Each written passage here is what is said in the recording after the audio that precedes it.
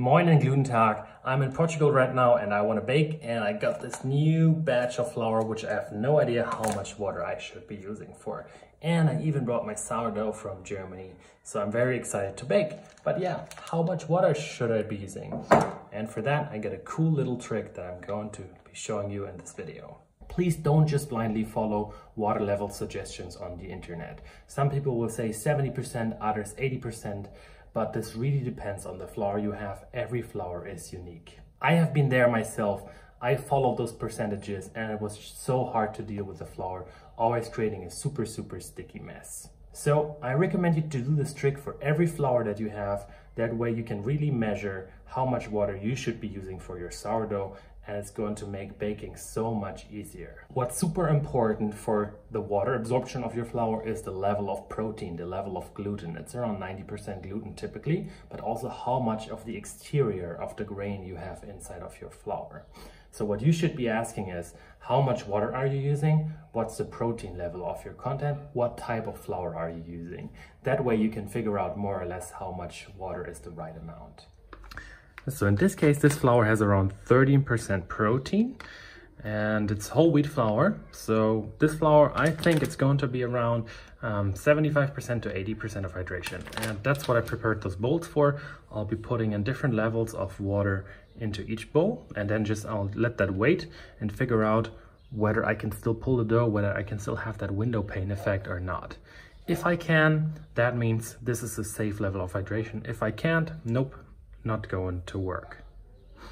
This to me is a really good trick which I do on every new flour that I have to figure out what's a good level of water content, because you don't want to be using too much, else you get a runny dough which you can't work at all with.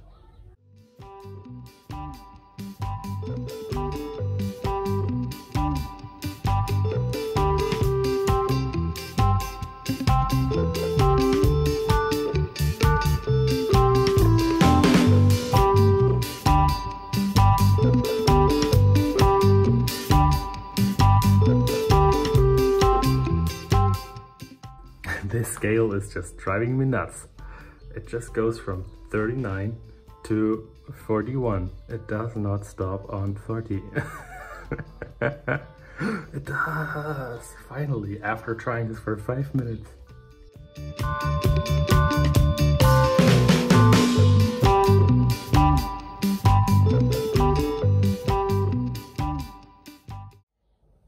Flour has been added, 40 grams each, and now I gotta do a little bit of the math and calculate how much water I should be using for each bowl.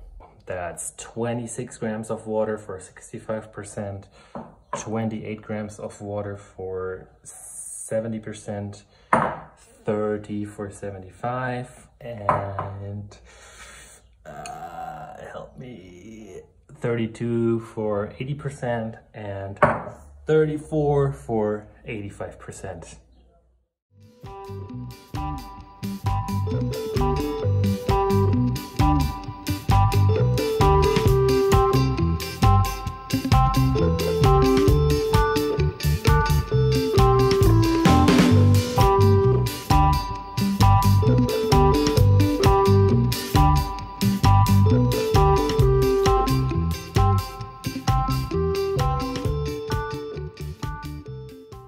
So please, one thing I definitely learned is you want to have a good scale. Anyways, I'm just going to take my hand, I'll stir each of those, and then I'll let that rest for 30 minutes now. This is called the autolysis, and this is a great way to add additional dough strength to your dough. Now, if you're interested in other methods of creating dough strength, I'm also going to be linking another video right here. Just take your hand and start stirring this.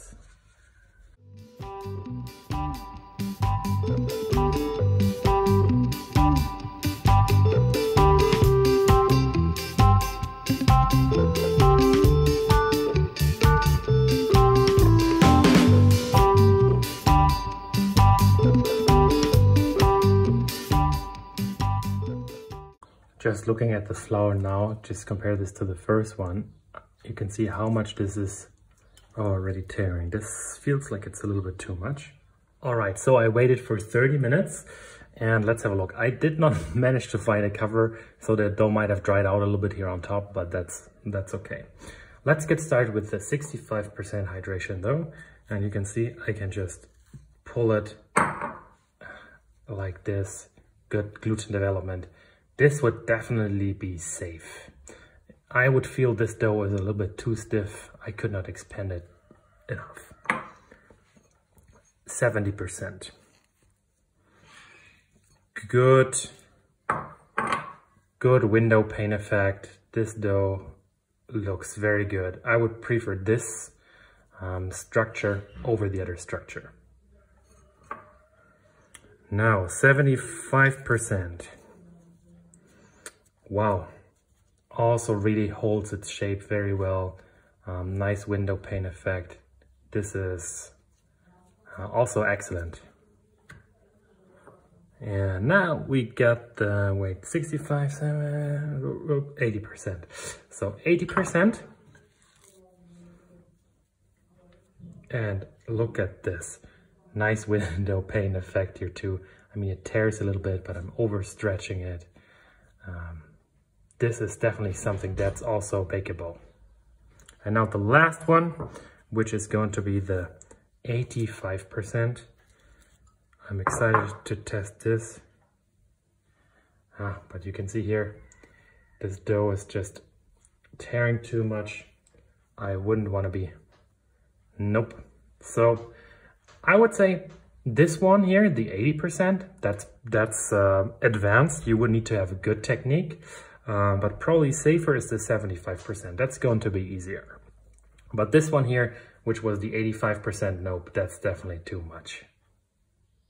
I always love applying this trick when I'm working with new flour. It just makes it so easy to figure out what's the right amount. Now, if you're a beginner baker, I always recommend to go a little bit lower with the water level content because it makes it easier to work with the dough. Let's say this test would suggest you 75%.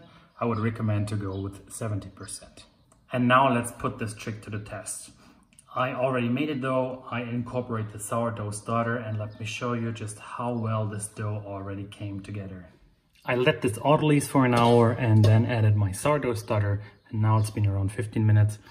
And just have a look at how well this dough stays together. This is exactly the kind of consistency that you want. It's so easy to work with. This is going to be an amazing bread, and I'm really excited because I also never baked before with this flour. In my opinion, there's 3 parameters that are required to master when you want to bake a great sourdough bread. And you mastered number 1 now, using the right amount of water. Number 2 is building out of dough strength. I'm going to be adding a video for this right here. And then the last one, I think the most important one, is to properly control the fermentation process. You need to know how much to feed your sourdough starter. You need to know when to add your sourdough starter. You need to know when to stop fermentation, because over fermenting with sourdough is always going to create a very, very, very sticky dough. I have another video on this, which I'll be linking right here. That brings us to the end of this video. I really hope you learned something new, you had fun. I'm super excited to finish baking this, and tomorrow morning I'll have super yummy, delicious bread.